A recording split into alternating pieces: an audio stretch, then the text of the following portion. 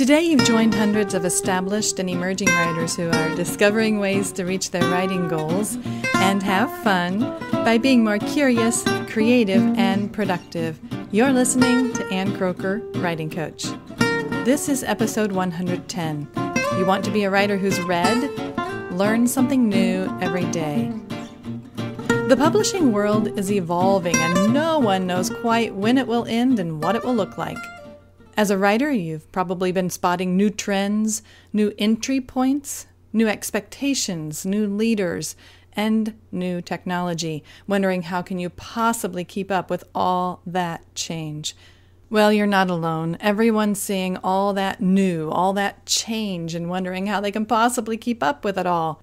There's only one way to have a chance at keeping up, and it's the same way any of us has a chance at gaining an advantage and keeping an edge, and that's to learn something new every day. I know it's frustrating to hear that when all you want to do is write. I don't want to be figuring out fancy software and spending all that time on social media, you're thinking. I don't want to maintain a website and read about the industry all the time. Why can't I just be a writer who, writes? And it's true that a legal pad and a Bic pen should be more than enough to keep a writer churning out words, hitting daily word count goals, avoiding distraction. And I absolutely agree that a writer must write first and foremost.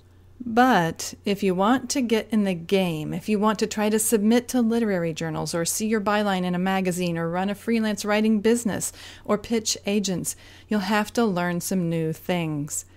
I dare say it's best to learn a little something new every day, at least on average. If you have a growth mindset, like we talked about last time, you know that nothing's fixed and forever. You and I can learn new skills and grow if we set our minds to it and implement or integrate what we learn. So that shouldn't be a concern. You can teach an old dog new tricks. It helps to be a lifelong learner who's curious and creative because with those traits, you'll follow the spark of curiosity to dig for the information and training that you want or need and follow up when you unearth another layer of skills you can develop or knowledge you can gain. You'll poke around to figure out who to ask. You'll research which is the best free or paid course to sign up for. You'll subscribe to podcasts with the best information and watch YouTube videos with easy-to-follow tutorials. You'll get books to read in line at the post office and audiobooks to listen to on a long drive or while exercising. You'll save up to attend a premier conference or an intimate writing workshop or apply for a grant or fellowship. And doing this, you'll learn a lot of different things. You'll read and learn about the industry. You'll discover ways to respond to those changes as a writer. You won't waste time on old methods. You can quickly pivot, as they say, and adjust your plan to suit what editors, agents, and ultimately readers are looking for. This doesn't mean you abandon your vision and write for the market, but it's good to be aware and thoughtful about what you see around you. Learn in the area of content, and you'll collect ideas for your nonfiction projects. If you write on a particular topic, you'll have a chance at becoming an expert in your field if you learn something new every day.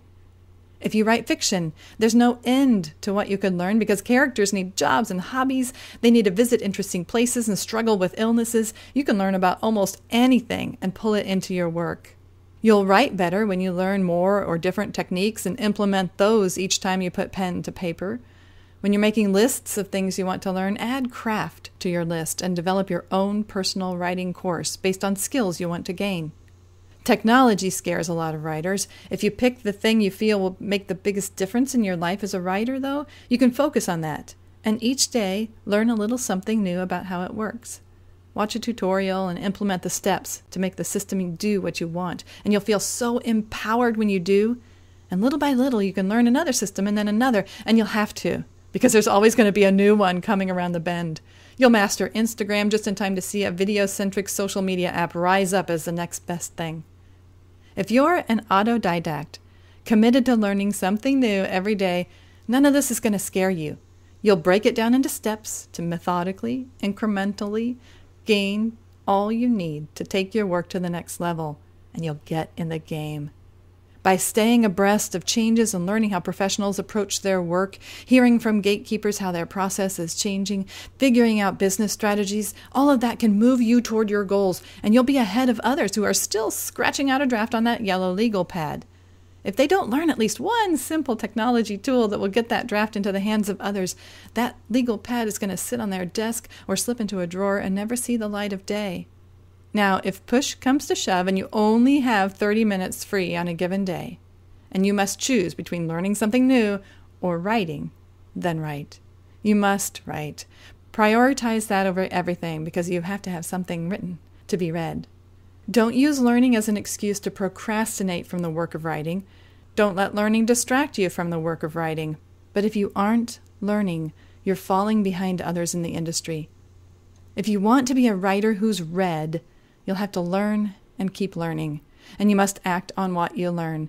Use the knowledge and implement the skills you learn so readers can find you and read you. After all, isn't that the main reason any of us sits down to do the work?